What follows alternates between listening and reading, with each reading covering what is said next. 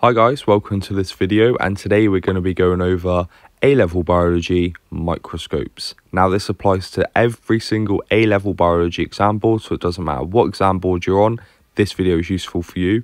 This will be a multi-video part topic, as microscopes actually does cover quite a few pages in the textbook. So in this video we'll be going over the types of microscopes and the key definitions. The first thing we need to know is, what do microscopes do? Microscopes allow us to view specimens, which are things being studied, that are too small to view with the naked eye alone. For example, this bacterial cell, which can be viewed using this light microscope here. Microscopes magnify images to make the specimen appear larger so that it can be studied. Microscopes also have a resolving power. This measures the strength of the microscope's resolution. Magnification is the number of times larger a sample being studied appears relative to its actual size. For example, this microscope here has a magnification of 1500, which means the specimen appears 1500 times larger than it actually is. Here we are showing you a set of photographs from microscopes A, B and C. Can you name which microscope A, B or C has the highest magnification based off these images? If your answer is B, well done. Now you also need to know about what resolution is, and this is the minimum distance between 2 points that can class these points as being separate from each other. Here you can see the same sample being studied from different microscopes with different resolutions. The first picture seems to have a low resolution. This is because it's blurred and it's hard to tell apart the different cells. The cells are undistinguishable from each other. The last image has a high resolution. This is because the image is clearer and sharper, and it's easier to tell apart the different cells, so they are distinguishable from each other. And now we're going to go on to resolution number and what it actually means with an example. For example, a microscope might have a resolution number of 200 nanometers. This essentially means that 200 nanometers is the minimum distance between two separate points that are seen as separate and distinguishable from each other. If two cells are, for example, 150 nanometers away from each other, they will not be distinguishable from each other and will appear blurred into one another. This is because 150 is lower than 200 and 200 nanometers is the minimum resolution. And now we're going to have a look at expensive versus cheap microscopes. An expensive microscope will have a higher resolution and a higher magnification, and a cheaper microscope will have a lower resolution and a lower magnification. This is a blood smear under an expensive microscope.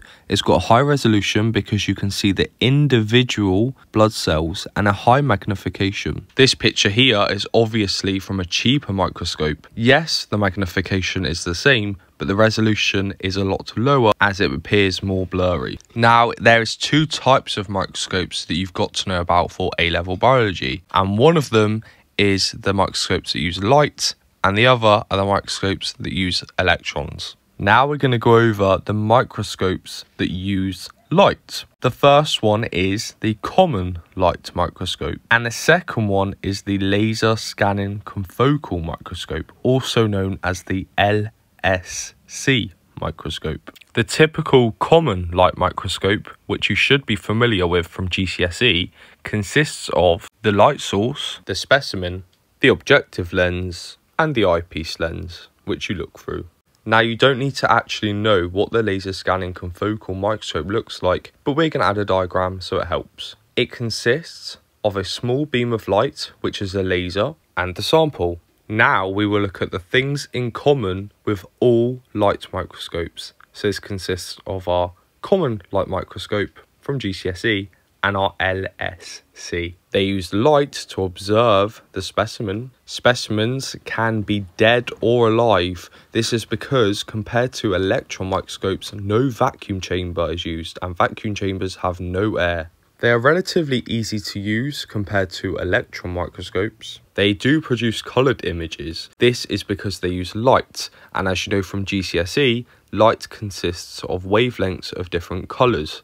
This is why it produces a coloured image. And they have a lower magnification and resolution compared to electron microscopes. Now we're going to be comparing the light microscope to the laser scanning confocal microscope. First, the laser scanning confocal has a slightly higher resolution than the light microscope, so this means it will produce slightly clearer images. The light microscope will produce 2D images, whilst the LSC will produce 3D images. This is due to the lasers from the LSC hitting the specimen at different times and at different points, and over time creates a 3D image. The LSC also produces fluorescent images due to the laser, and the light microscope does not produce fluorescence, but it does produce coloured images still. So now we're on to electron microscopes, and there's two types you need to know about: the transmission electron microscope, otherwise known as the TEM, and the scanning electron microscope, also known as the SEM.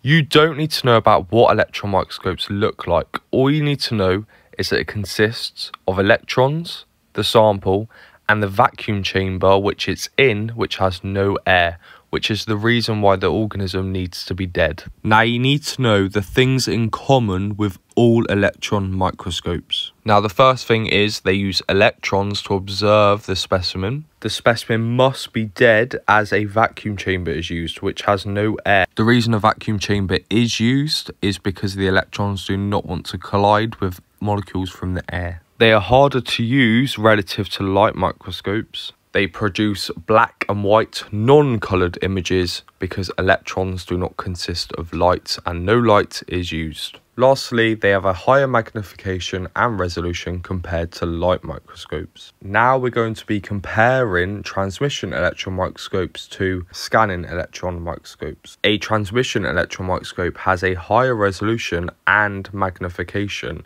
and a SEM has a lower resolution and a lower magnification.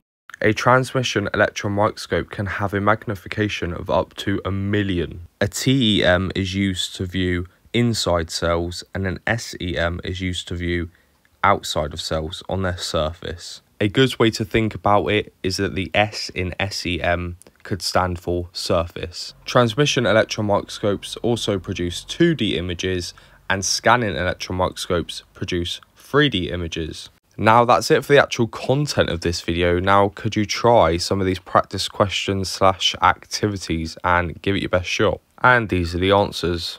That's it for this video. I really do hope you found it useful. If you have any comments to make, then make it down in the comment section below. If you found it useful, please give it a like and subscribe to our channel, and have a look at our channel and see if we post any more A-level content about any of your other subjects. Bye bye.